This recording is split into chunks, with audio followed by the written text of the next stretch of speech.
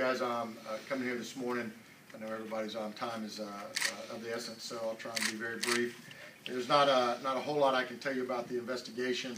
What I will tell you is that investigations of this type are always extremely difficult when it's one of your own. From the very beginning, our agency felt that it was appropriate to have FDLE investigate this as a completely independent agency so that they could present their findings to the state attorney's office. They did that. As you know, this morning our deputy was arrested for second-degree murder and is now going through the criminal justice process. As I said, it's never easy. It's always difficult, and it's always sad when someone has lost their life. And so today we wanted to come out and just explain why we asked FDLE to take the investigation. And you know, in so many actual officer-involved shootings where the officer is on place, FDLE conducts a parallel investigation. We conduct an investigation that's respective to what happened, what led up to that moment, while FDLE investigates the officer's actions. In this case, the deputy was off duty, had nothing to do with his duty-related skills and timing, so we asked FDLE to take the entire investigation. I think that was the right thing to demonstrate and ensure integrity of the case, and also to demonstrate and ensure transparency in the investigation. So our state attorney's office reviewed their findings, and the result was they issued an arrest warrant. So at this time, he is on unpaid administrative leave, which is what we are allowed to do in accordance with our policies and procedures.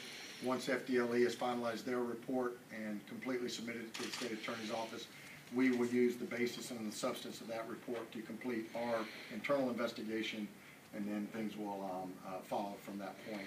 I'll open the floor for any questions. Please keep in mind that I am limited in not only what I can say about the investigation, but actually in what we know about the investigation. FDLE did this independent of us being involved, and again, I think that was the right way to go with it. Oh, why unpaid leave? When we look at our policies and procedures, that's what we're allowed to do. We will, subsequent to the criminal investigation being filed, we will do our internal investigation. We don't do it beforehand because we don't want the two to compete with each other. So once FDLE has finalized theirs, our team will then take it, finalize our internal, and at that point he will be separated from our agency. Sheriff, you mentioned he was off duty. Can you talk about what he was doing there that day? Was he running errands? Was it a personal business? Do you have any of that information? Just very limited from what I've been told. He was running some errands, and I don't know what those errands were or anything of that nature. Can you talk about, did they have any prior relationship before this road rage incident? Not that I'm aware of. Again, FDLE has done all the interviews, all the investigations, so if there is something of that nature, they would have it. But to my knowledge, there's no prior association in capacity. Have you had any other issues with him as far as road rage or any behavioral issues? No, none whatsoever. Can you give your general impressions of the deputy? He seems like a really outgoing, very, you know, somebody who's very enthusiastic. He has a lot of law enforcement experience. Do you have your own general impressions of him? You know, as you know, we have 1,500 members. I've actually probably had maybe 3 or 4 conversations with him. He always seemed very professional, always seemed, you know, loving of the job. And again, those conversations were limited. In fact, the first one was the day that he was sworn in. But other than that, very limited time with him. Again, just seemed to enjoy his job and be proud to be a part of our agency. Can you talk about anything that struck you as unusual that when this happened, he didn't radio in, he didn't have a radio with him, or perhaps, I don't know if he did or not, but can you address that? I don't believe he had a radio with him, and again, yeah, FDLE did the investigation, so I don't really have all the finer points of it. I do know that there was a point after the shooting where he called 911, but to be able to articulate as to why he didn't, I don't have the answer for that. That would be something their investigation would have to demonstrate. I imagine it is fairly difficult for deputies to carry their weapon when they're off duty. You know, we encourage our deputies to always be armed, and you know, most of them do. In fact, I would think almost all of them do. So, generally speaking, though, they're going to carry their firearm, not their radio and stuff of that nature.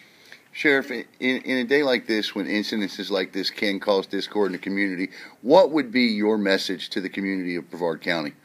Well, I think that message was sent from the very beginning, and that message was that we wanted to make sure we protected the integrity of the investigation and demonstrated full and complete transparency. And I think us turning it over to FDLE, asking them to do a complete independent investigation was the message. And you know, here's the end result where they presented their findings to the state attorney's office. As I said, it's always difficult when it's one of your own, but I fully believe in the criminal justice system. I fully believe in its opportunity to completely and fully vet each and every case. And I think this was absolutely the best way to go. And I've had some conversations with a number of members of our community since the arrest took place this morning, and each one of them was very appreciative of the fact that we turned it over to a complete independent investigation.